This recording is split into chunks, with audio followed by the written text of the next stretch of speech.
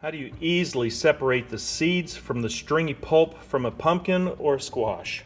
You can fight with it by just taking each one and removing it, or I've got an easier way. Take the pulp with the seeds and just lay it into a tray and let it dry for a few days. Just by simply rubbing it between your fingers, it just rubs all the pulp off. An easy way to get the dried pulp off is put it into a bowl, take it outside, and just blow it out. Now you can see that's a lot cleaner. At this point, you can pull out the bigger stuff. Letting everything dry takes all the work out of it.